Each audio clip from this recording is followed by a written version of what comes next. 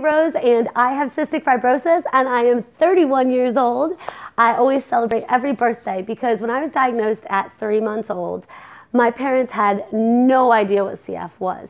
And they were told that I probably wasn't going to make it past kindergarten. But what they didn't know was all of the research on the treatment and care for cystic fibrosis was about to blow those expectations out of the water. Growing up, I definitely was living life a little bit different. Not every kid was taking enzymes. Not every kid was doing treatments at night.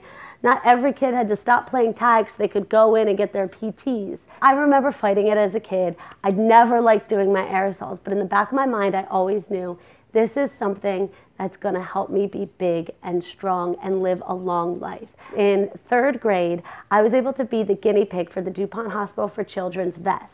I get to wear the vest in front of a panel of doctors, and when I finally got my vest to go home with, I was given independence. Instead of waiting for my dad to come home from work to do my PTs, instead of him waking me up in the middle of the night because he was working shift work and he would do my PTs then, I could do my vest at my own time. And all of a sudden, my CF treatment was in my hands. Flash forward a few years, I had a lung infection this summer going into high school, and I end up being in the hospital for my first week of high school.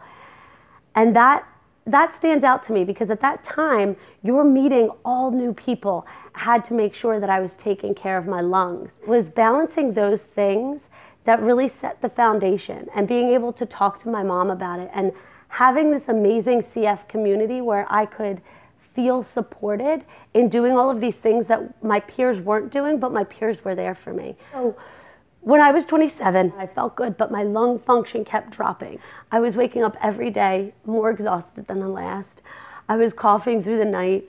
I was having to change my patterns and sleep more just to get through the day, to drink a ridiculous amount of water just to get through a conversation without having a coughing attack. I would worry if somebody would hug me too tight because then it would cause me a coughing attack. And my lung function was pretty good compared to others with cystic fibrosis.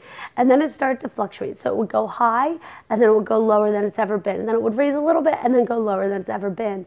And so I was going through this emotional journey. How do I fight as hard as I can with also accepting what's happening to my body when I can't control what's happening?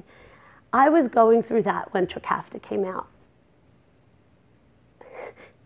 I got to call my parents and tell them that I was approved for Trikafta, and I got to see the look on my dad's face or when my mom's whole body relaxed, because they had just spent 30 years doing everything they can to make every moment count, just in case, because you never know what's around the corner. We didn't know that this miracle was right around the corner. And then I started taking Trikafta, and on the 3rd day, I opened my eyes and I thought about my first breath, because for a long time my first thought was, who's in the house with me, and who am I going to wake up when I take my first deep breath of the day? And is it going to be scary for them to hear me cough this much? And I took a deep breath and I let it out, and then I just started crying because I hadn't done that in so long. And now I do it every single day. And I don't take one breath for granted. And I have room in my mind for the first time to have regular thoughts that aren't completely centered around my CF. That's what the CF Foundation has given me. My family has done the CF Cycle for Life every single year since it started in Delaware County. It has been amazing. And the CF Foundation and Pep Rallies like this, somebody with cystic fibrosis can look around and feel this amazing amount of support from strangers who donate it, from people who have no connection with cystic fibrosis, from aunts and uncles who want to do everything they can, from moms and dads who are doing everything they can. It's just this wild community that has helped me emotionally feel like we're all in this together. And I am living a wonderful, happy life, and I couldn't be more grateful.